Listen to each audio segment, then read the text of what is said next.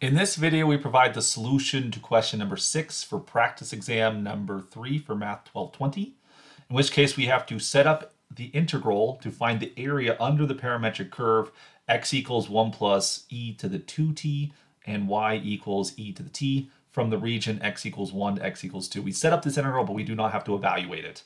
So some things to note here, that the area under the curve in general will follow the formula a to b of y dx in that situation. And so as we adapt this for the parametric form here, we want to plug in y with respect to t. We're going to take the derivative of x there.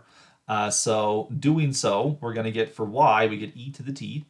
Then we have to take the derivative of x with respect to t. When you take the derivative of a constant, that's going to disappear. So you're going to get 2e to the 2t dt. So far, so good.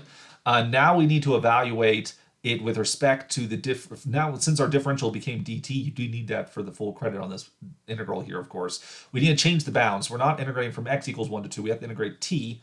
So some things to know here. I'm going to bring that 2 out in front.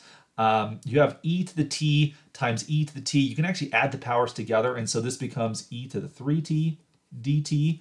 We do need to evaluate the bounds here. So as x equals 1, we plug in 1 for x right here. So we have 1 is equal to 1 plus e to the 2t, for which then you get 0 equals e to the 2t there.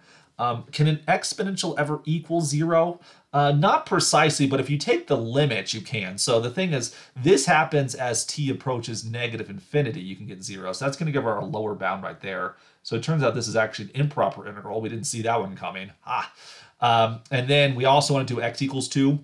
So if you plug in 2 for that one right there, 2 equals 1 plus e to the 2t. Subtract 1 from both sides, you get 1 equals e to the 2t. Taking the natural log, you're going to get 0 equals 2t. Dividing by 2, you'll get 2 equals 0. And that then gives you the upper bound, like so.